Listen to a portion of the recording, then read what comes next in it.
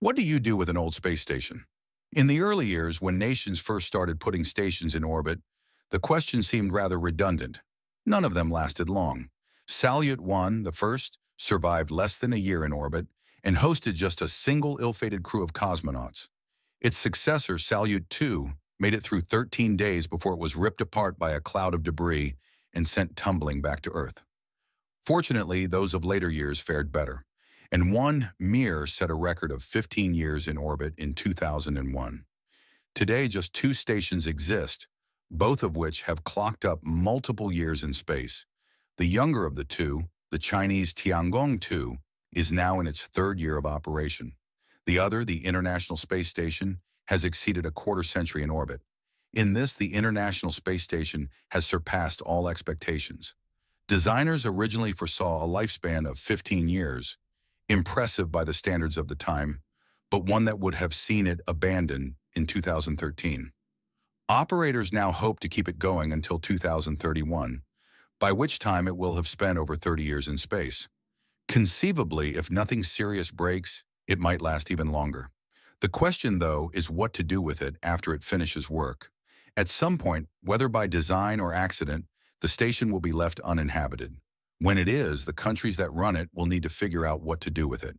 It is, simply put, the largest and most expensive thing ever built in space. It has hosted hundreds of astronauts, consumed billions of dollars, and maintained an uneasy relationship between Russia and the West, even as war raged on the planet below. It deserves, if nothing else, a proper send-off.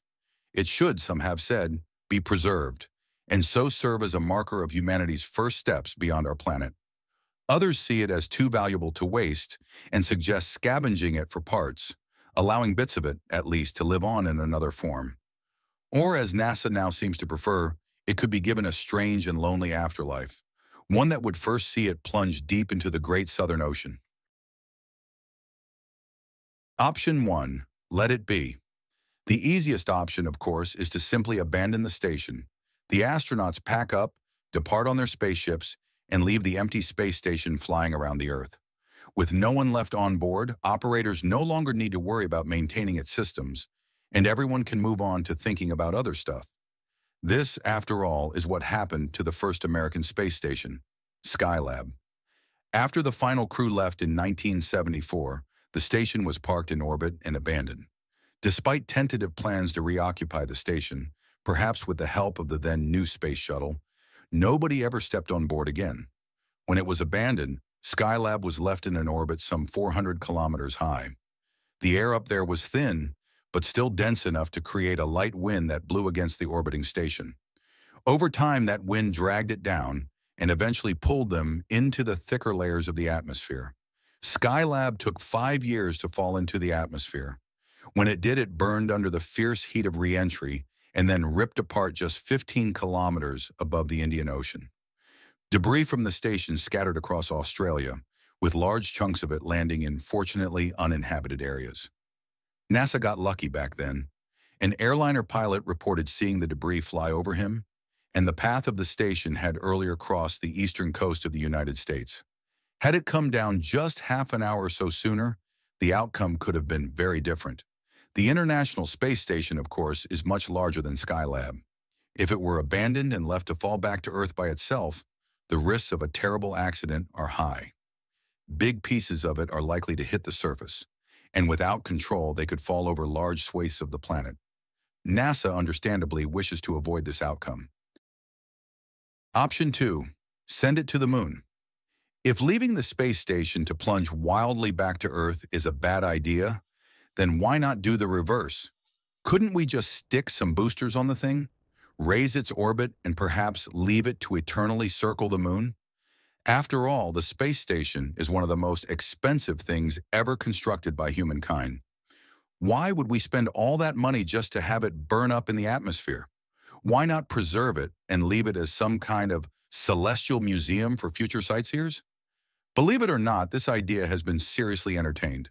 Proposals and studies have examined how the space station could be sent to a high orbit and thus preserved in a safe place with no danger of falling back to Earth.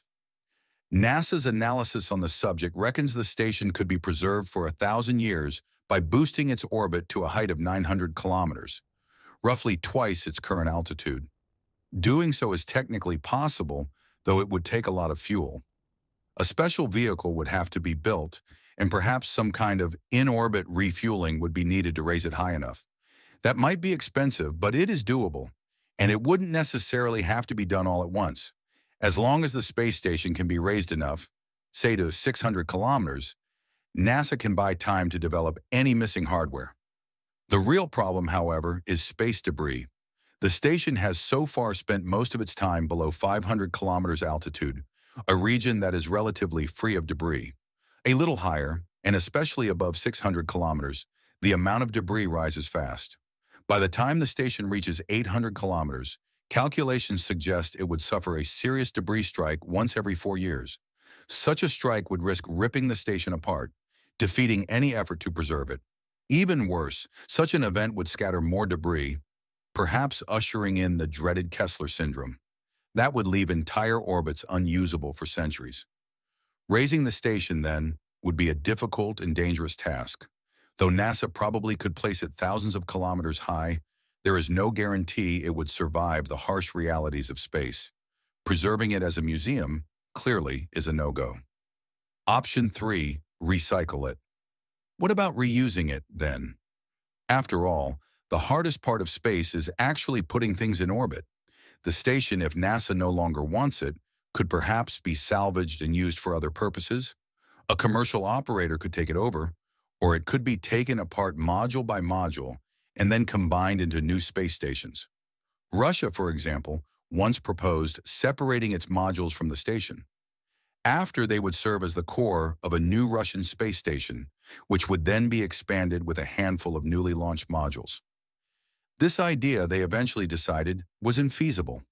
The modules are, anyway, too old and damaged now to be of much use in a new station. Axiom, an American company seeking to build its own station, has a similar plan. In the coming years, Axiom hopes to attach 4 modules of its own to the International Space Station. These would be dedicated to commercial and scientific activities, and Axiom would staff them with their own astronauts. Eventually, they would separate from the station and then go on to form an independent space station of their own. Other companies have suggested using the space station as a source of scrap metal. Conceivably, parts of it could be melted down in orbit and then reforged to build other things. This would make use of the material in orbit, but the technological feasibility is uncertain.